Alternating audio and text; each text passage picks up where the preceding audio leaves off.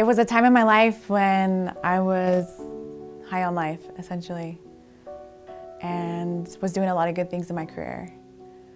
And I met the man that would become my boyfriend, but ultimately would become my worst enemy. And I don't even know when it started to go wrong. But I do remember the very first time that he hit me. There was one time that sticks out in particular right before deployment when I had left a bucket of cleaning supplies out. And I remember regretting that because after a fight and argument, I found my head being pushed into a bucket of Clorox. We got into an argument again like it normally happened, and it was always petty stuff. Next thing you know, I had a left hook to my mouth, chipped tooth, bloody mouth, split lip.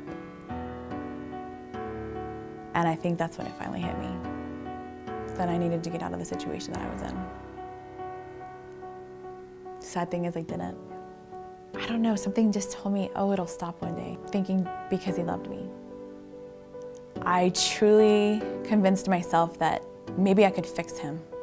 Turns out there was nothing that I could do or anybody else was going to be able to do that.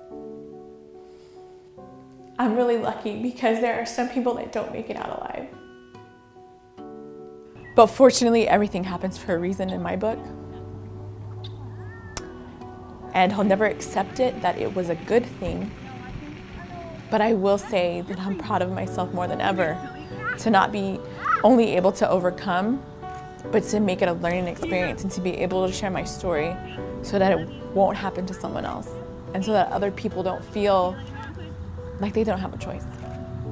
The advice that I could give to someone who's going through the same thing that I did is that you're strong, you can do it, and don't ever, ever accept something in your life that is substandard. And know that there is someone that will help you. All you gotta do is ask.